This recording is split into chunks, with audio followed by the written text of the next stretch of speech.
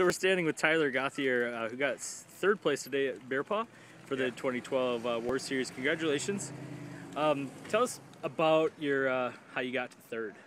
Well, we went out, Cole hit the first hill pretty hard. I was actually happy to see that. I didn't want to be the one to push it hard, but when I saw someone else go, I was more than happy to jump on it and go. So Cole and, let's see, Mikey Phillips had jumped on a lead. Took me a little bit to roll it back in. They were really kind of flowing through the single track really well. They had so much good skill. And then finally caught back up to them, got to Mikey. And then by the end of lap one, me and Cole were together. And we just kind of worked. And then I thought I had second. Actually, I knew I was going to battle for first. But coming through the last lap, Cole was just too smooth. And I was, if it wasn't for my full suspension, I wasn't even going to be able to stay with him that long. And I was just able to kind of flow where I wanted to with my full suspension.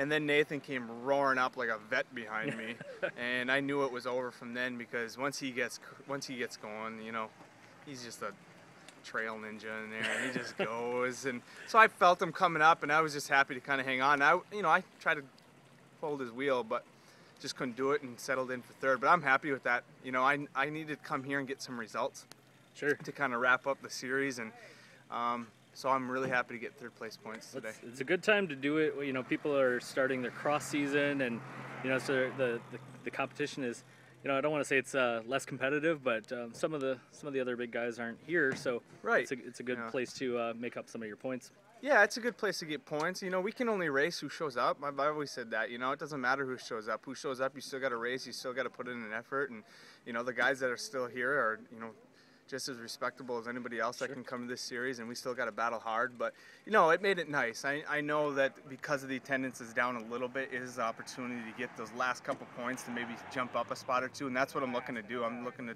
take that fifth spot and go to fourth or third with it. So yeah, that's the only reason I'm wearing a medal right now. Yeah. So you know, this race has kind of come to be known as a muddy race or a wet race, because in the past years it's been that. Yeah. So was this a pleasant surprise for you, or were you expecting mud? Or well, I think last year, I tell you, I stood right over there last year. I didn't think I was going to make it to the vehicle because I was so covered in mud. It was so cold. I think if you go back and look at my interview from last year, I might have been shaking when it went down. So yeah, this was beautiful.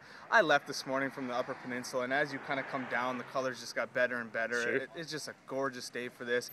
Although I think the track suffered a little bit from last year. You know, we rutted it out a little bit. It was really dry. The dust kind of started coming up a little bit. But no, it set up really well. I was happy with it. It was a pleasant surprise, and I'll race in this weather any day. Oh, yeah.